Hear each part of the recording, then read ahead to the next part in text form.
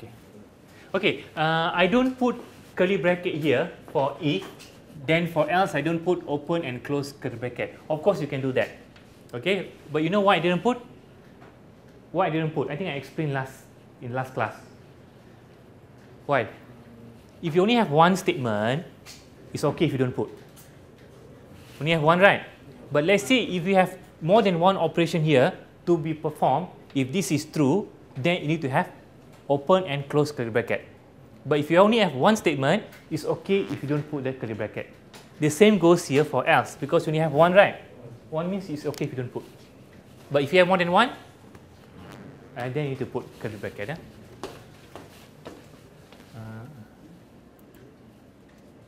Okay. Okay, so far any question? Okay, another thing I want to explain to you. Okay, maybe some of you will say, okay, here is correct. If number of subject is greater than 0, we put written registered. But why we never test for the second condition? Why you don't put if number of subject equals to 0? Why you don't put else if number of subject equals 0? You know why? Because it's understood.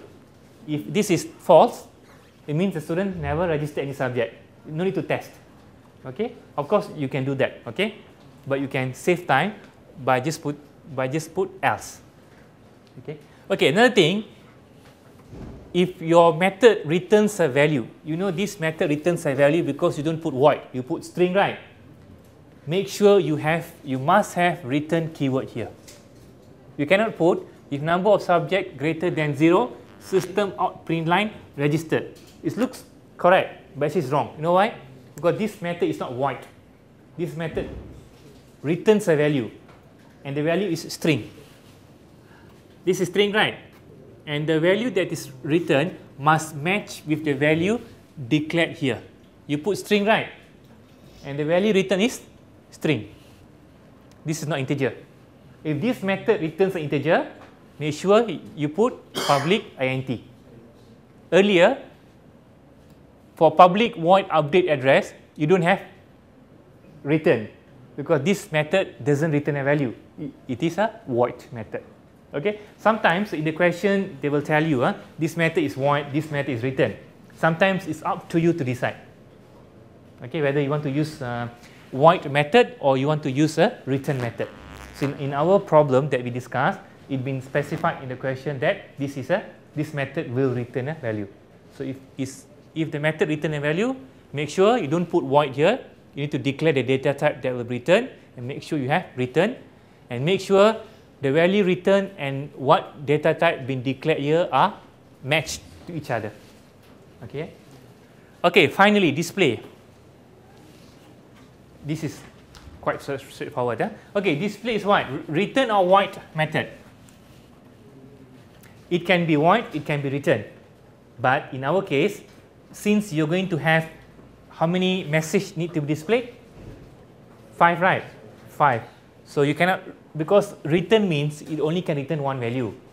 You cannot return 5 values in one method.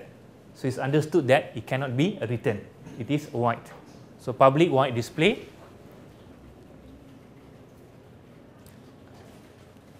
Okay.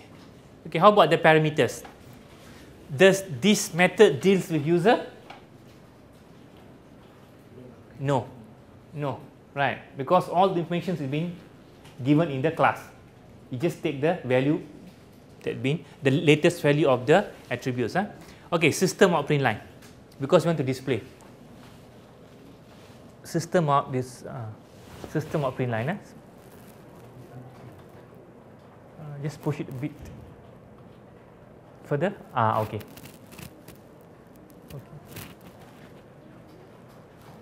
System out print line.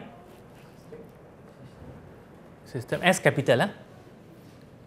But this is the library command S. Okay. Dot out dot print line. PRINTLN L. No LN.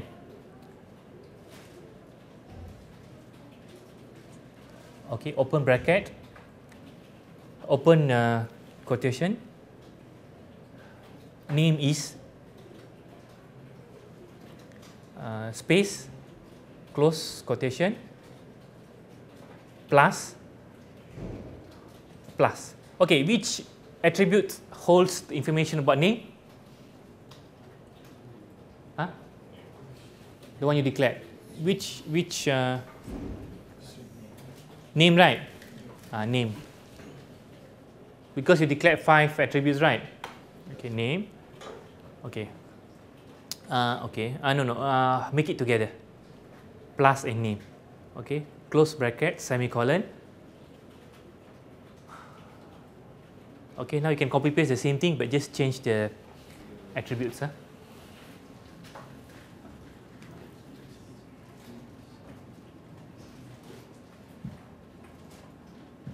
Okay.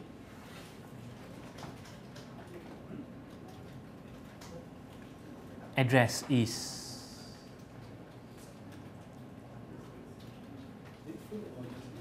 pardon? Address. Okay, which one you want to use? You want to use the attributes or the parameter? No, cannot use parameter. Attributes. Attributes what? Address, right? In a full form. Okay. Then name, address, metric.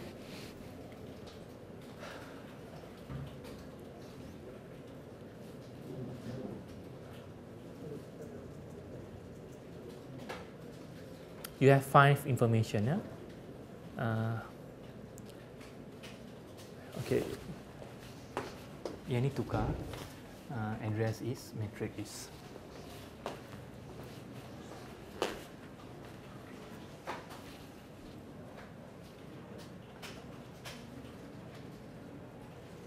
Okay, after that, number of subject registered.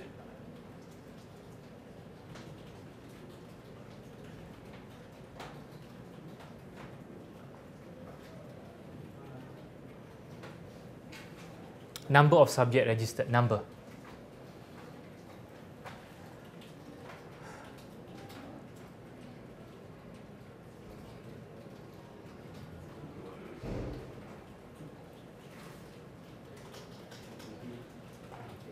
Okay. Okay, so you have 5 output to be displayed, right? So at the moment, how many you have? 4. Okay, after this? What is the output that need to be displayed? Pardon? Status, no need. That one no need. Name of the subjects, right?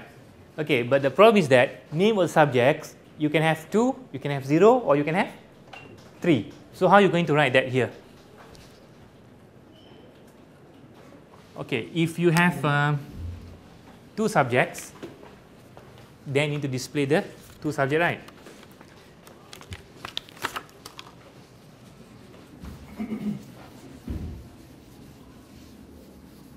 For example, okay, if you have number of subject is 2, then how many subjects need to display? 2. If you have number of subject is 3, then you have 3 system outprint line. But if number of subject is 0, means you just put no subject. Okay, just put no subject here. Because just want to display, right? So if your number of subject is 2, you have 2 system print outline. Else, if your number of subject is 3, you have 3 subject to display. Else, just put no subject. So this one also involve what? Condition. Right. Okay. Now I want you to type if number of subject is 2, then you put system print line for the subjects. Then if number of subject registered is 3, then you need to display 3 subject. Else, just put no subject. So help your friend.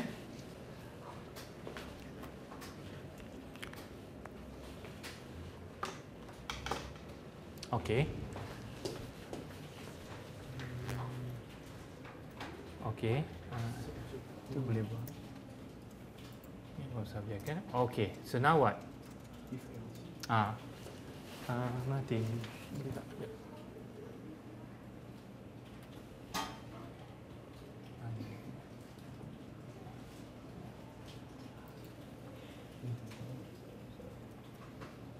Okay. Okay. So how? Okay, try to guide your friend. If I small, small letter. If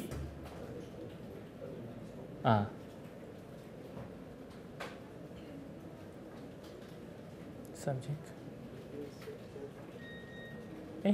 Try to guide your friend. Anyone who knows the answer. You can try, it doesn't matter if it is wrong.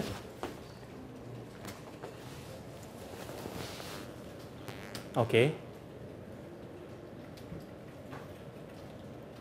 Equals to 2. Can you put open and close bracket? Before, after 2, close bracket. After 2. Before 2, you delete that one. Open bracket should be before number. Okay, if you're comparing, you cannot have single equal. You must have double equal. Means you're comparing. Okay, so open curly bracket. Enter a few times. Then you close curly bracket. Okay, close. Okay, close curly bracket. Not open. Close. Okay. How many system of print line you should have inside here? 2. Okay. Okay, just type system of print line inside here. Inside here, 2 system of print line. You can just copy paste system of print line.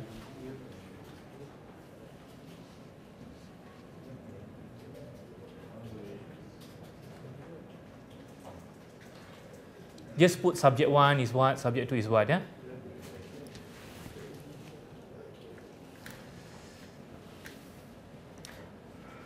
Push it to the right, the whole thing. Further. Okay, enough. Just put subject 1 is enough.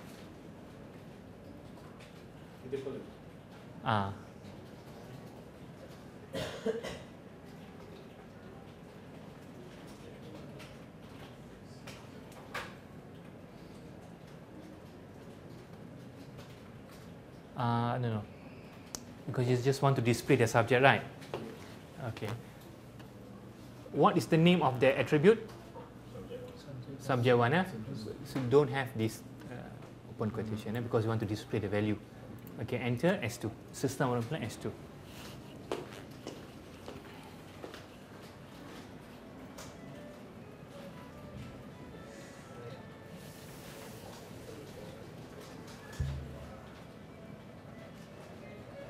S2. Sorry, subject 2. Subject 2. Okay, done. Right? Okay, else if subject is 2, you put else if.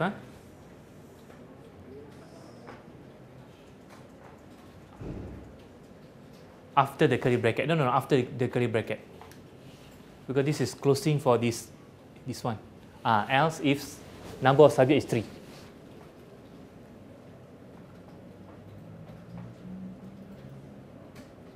Space. Is it capital S? Spelling mistake.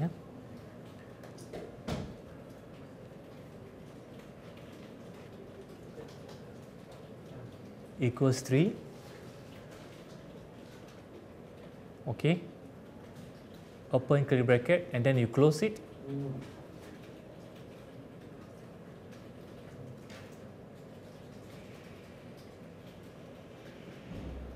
Close. Okay, so inside this second else statement, you need to put else if. You forgot to put if. Else if. Space if. Okay, so you can just copy paste the whole thing here. Just paste it here, but add another one for the third subject. The whole thing you can yeah.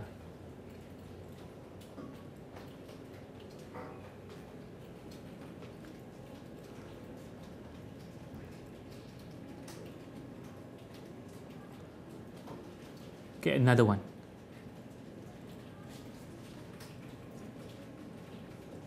subject 3.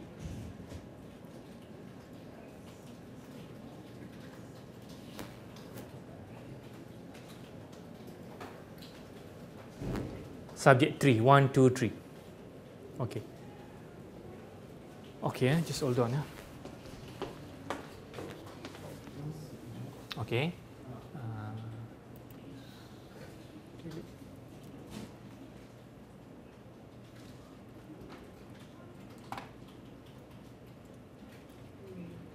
Okay, finally, we put else. Okay, hold on. Okay, if it is not 2 subject, if it is not 3 subject, then it means what?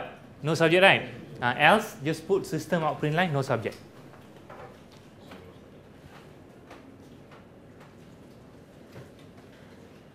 Else, system, no if. Else, just put enter. Okay, system print line, no subject.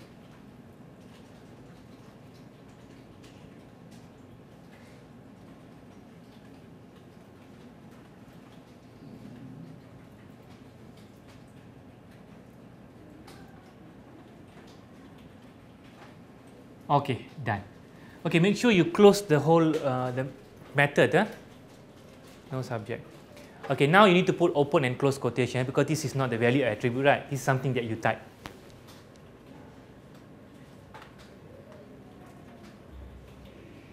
Okay, correct. No subject, space, no subject. Because this is something that you display, so it can be anything. Okay. Okay, you forgot to close the method. Ini close untuk class kan? Close untuk method. Kat mana? Close method is one curly bracket. Yes. Because it comes in, Ah, right? yes. Okay. Okay, another thing. Okay, try to look here. If number of subject is 2, you display the first 2 subject. If number of subject that register is 3, okay, from where you can detect or from where you can know how many subject been registered? It is from the attribute number subject, right? If number of subject registered is 2, we display the 2 subject. But if number of subject been registered is 3, you display the 3 subject. Otherwise, it is understood that no subject been registered.